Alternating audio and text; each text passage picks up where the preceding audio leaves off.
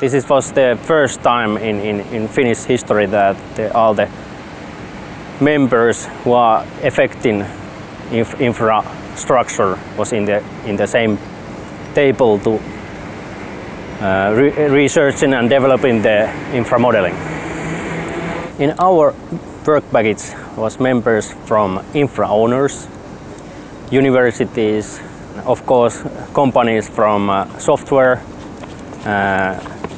designing, construction, and of course in maintenance area. The vision was that in year 2014, by that year, the infra owners will order just the inframodel-based services, beginning of the designing and of course the construction and all the way to the maintenance part. We have made the vision go through.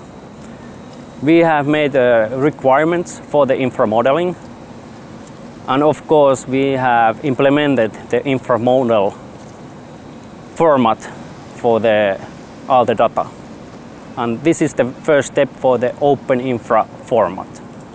We have made over 20 pilot projects where we tested all the requirements, and this will affect very hardly on that productivity, and this affects everyone who is working on the in infra environment. We are talking about smart infra.